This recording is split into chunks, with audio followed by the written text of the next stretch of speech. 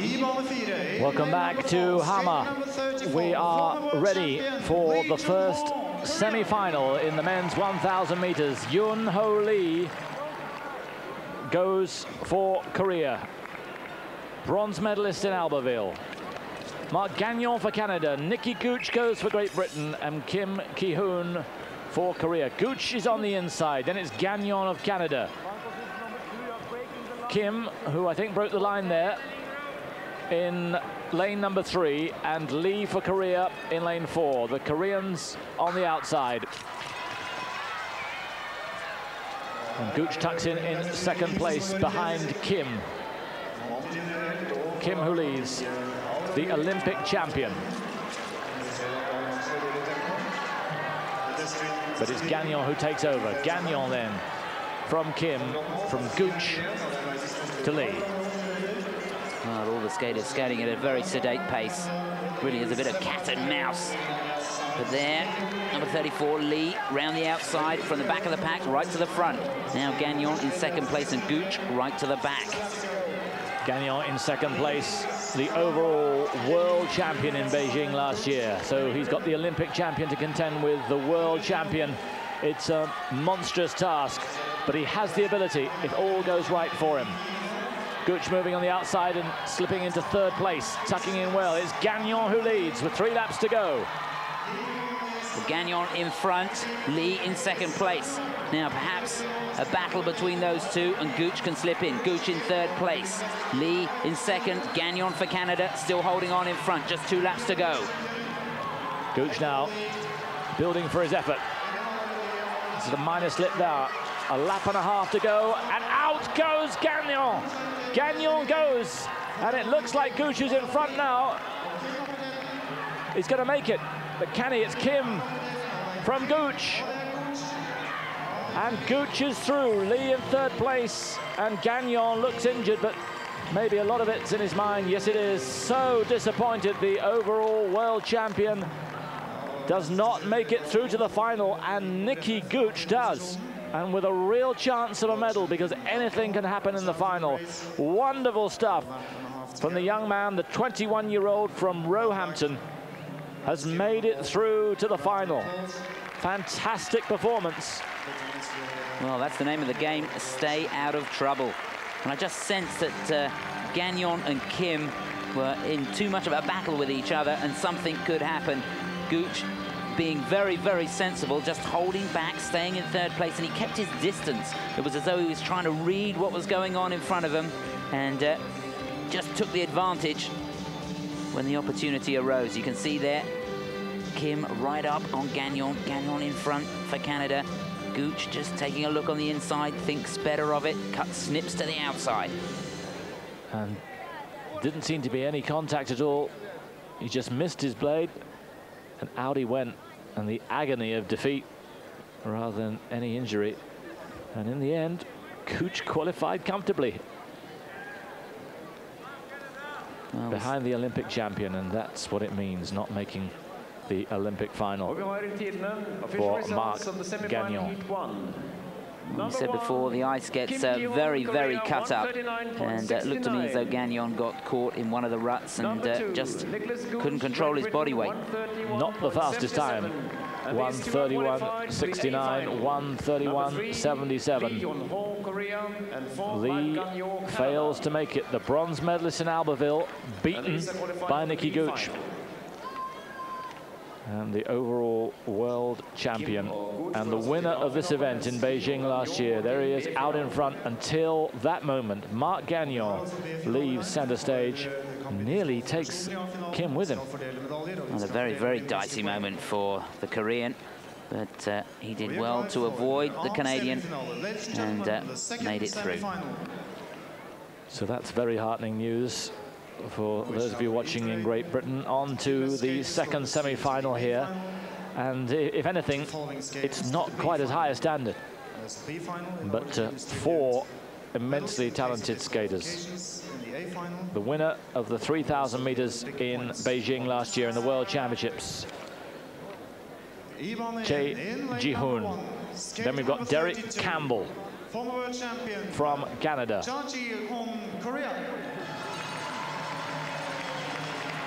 There's Che.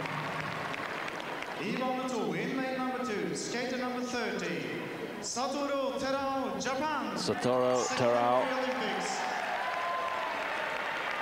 In lane number 3, skater number 8, And my man, Canada. Frederick Blackburn, the Olympic silver medalist in Albertville, who looks so comfortable in both qualifying and quarter-final.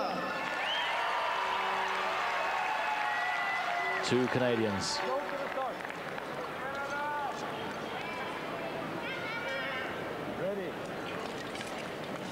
Che on the inside, then Terao, Blackburn and Campbell on the outside, and it looks like Campbell's made his move early on. But out comes Terao and wants to make a real race of it. He's trying to steal a march on them. Opens up a 5-6 meter gap straight away. But now I think is quite happy to settle just being out in front. Had a look then and wondered whether to go for it all, but decides not to. Blackburn on the outside, there goes Campbell. So Campbell takes up the running. Terao now into second place with Blackburn in third. And the Korean now, Che, right up the outside, trying to get to the front, but Campbell there holding him off, and a real scramble for the front. Che doing what he's done in both qualifying and quarter-final, making his stamina tell. Massively powerful skater. The winner in 3,000 meters in the World Championships.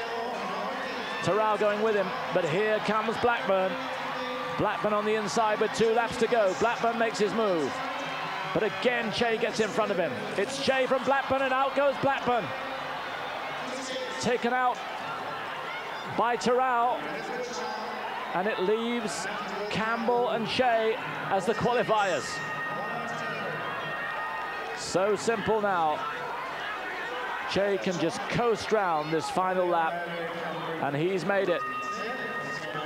Now, it'll be interesting to watch that back, but it's going to make no difference to the result, because if there was any interference, I don't think it was from the top 2.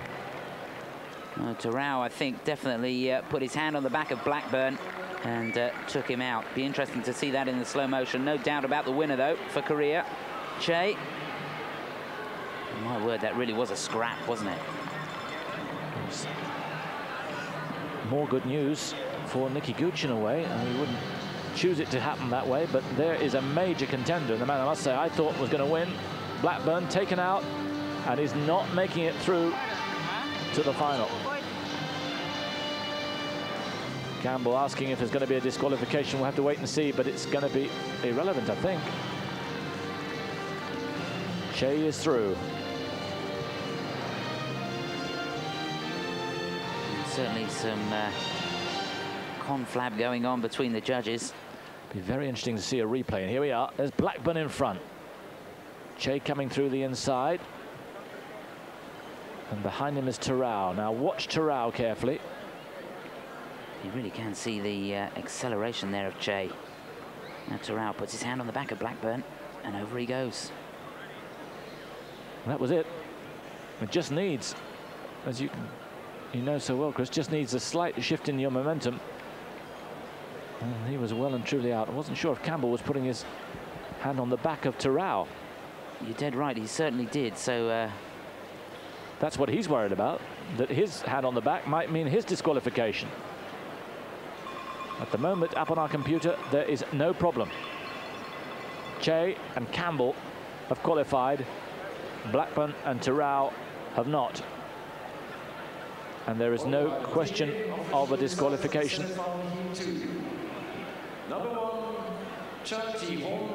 Yeah, it's being announced now. It's official. So Frederick Blackburn is disqualified. I have to say, I think Campbell must think himself very, very lucky. There they are. One Canadian through, but the surprising one. So it'll be a final for Blackburn and Terao, but not the one they wanted. The B final coming up later, and it's Che and Campbell who make it through to the final.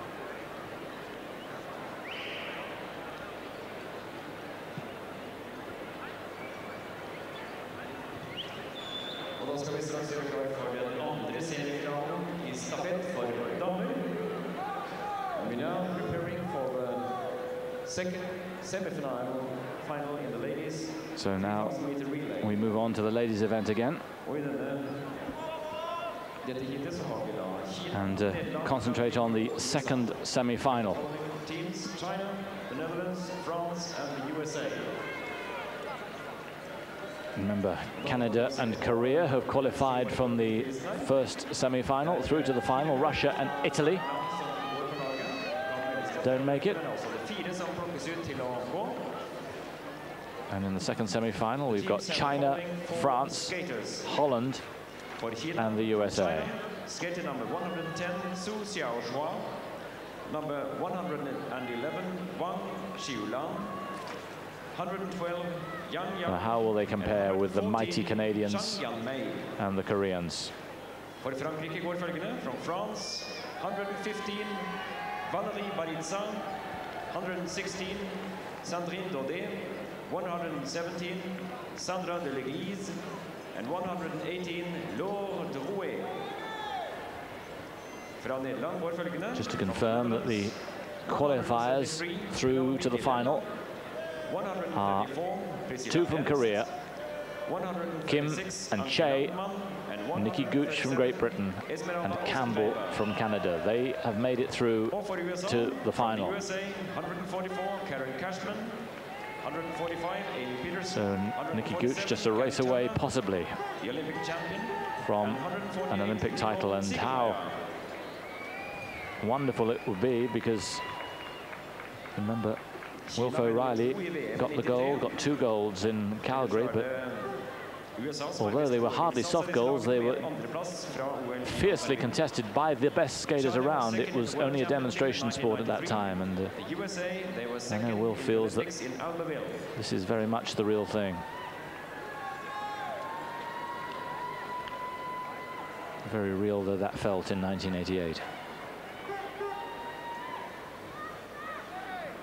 Some interesting competitors here for the USA. Kathy Turner, the Olympic gold medalist from Albertville, who is a massive star in the States, so much so that Martin Sheen's production company has bought the movie rights to her life story. A real megastar. Amy Peterson, also for the USA, bronze in the 1,000 meters last year in Beijing. But it's China who probably go into this race as favorites to make it through to the final, as they have greater depth. So there's the Olympic record, which is a new one set tonight, and the old one, I think, has just got a couple of days, not even a couple of days, I think a couple of maybe just an hour of life left in it.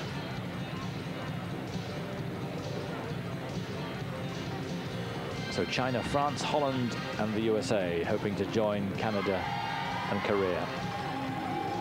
And a very different feel here, Chris, in Hammer tonight than it has been for the figure skating in past nights.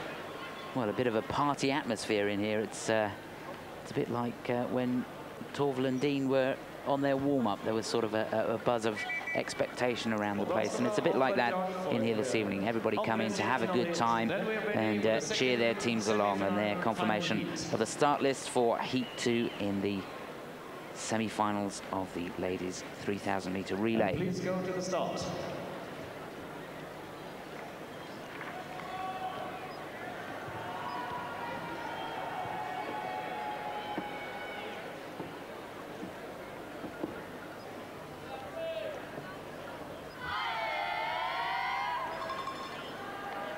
Enormous support for all the leading nations in short track. Holland has got a fanatical support here and has been a leading nation, but has just been overtaken a little bit in the last year or two, but still has prodigious strength in depth and talent. Su Xiaohua of China. It's amazing, the short track nowhere near as popular in Holland. And, a lot of money ploughed into the long track speed skating there, but this really very much taking a back seat. Lane 3, Valerie Baritza will be starting off for France. There she is, Kathy Turner, Olympic gold medalist in Albertville. The Netherlands. And Penelope de Lella will begin for Holland. 2 go through then to join Canada and Korea in the final. 27 laps of this 111-meter track. And a fair amount of movement there, not least from de Lella from Holland. That is amazing, isn't it? They've got 27 laps to go, and they're that anxious to get the first bend. It's adrenaline for you. And there she is sliding forward.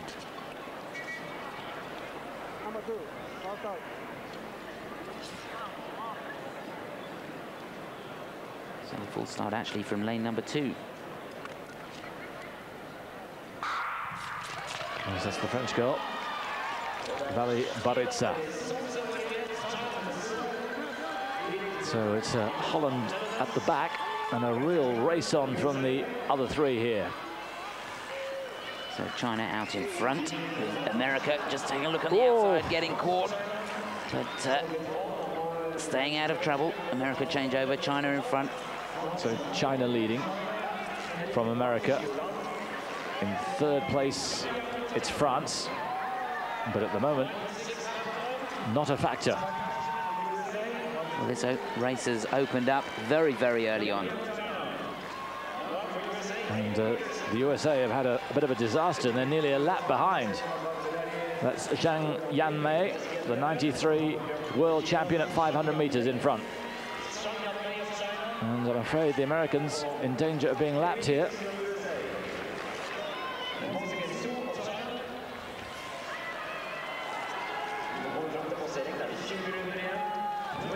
Well, China there in the lead, the French changing over. A little bit of congestion there, but the Chinese keeping out the way and a good change. Important to get those changes on a clean bit of ice, keep out of the way of the other skaters, and the Americans coming up behind. And a change there from the United States of America. Powering around the outside of the Chinese. A lot of work to do now.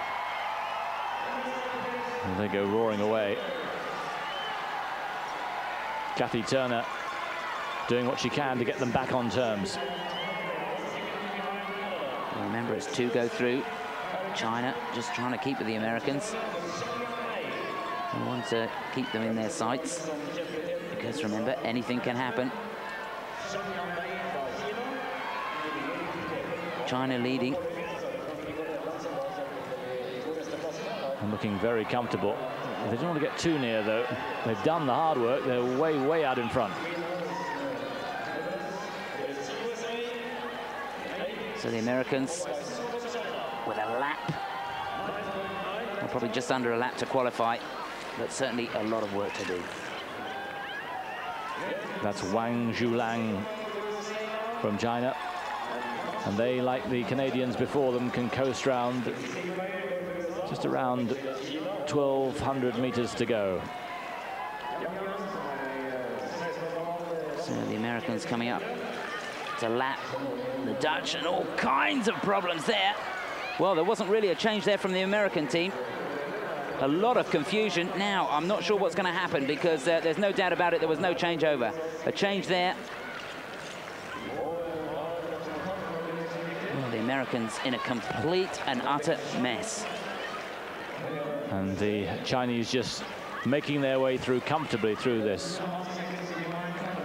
They're just really picking their way through the traffic. Coming up on the back of the Dutch team there. All they've got to do is play safe now. The Dutch and the French to contend with. Just keep clear of traffic, and the Chinese are there. That's Wang Zhulang. And this is a bit of a cakewalk for them, rather as it was for the Canadians, but the time's going to be nothing like the Canadian time. And everybody being lapped at the moment. So China looking very, very smooth indeed. You can see the power on the changeovers. Just 2 strides down the straight, keeping wide around those bends, looking for the clean ice. Remember, they don't want to get caught up in any of those ruts. Coasting round on 2 feet, making doubly sure. No risks to be taken now. So the last change, but it's academic now. China coasting through, and it's Wang Julan who has the honor of taking them through to the bell. Not a very fast time, but it didn't need to be. They need their quick time in the final. So no problem at all. China qualify. And the USA are second. Oh my goodness, there was all kinds of confusion in there. And China look as though they could be a little bit of a threat to the Canadians.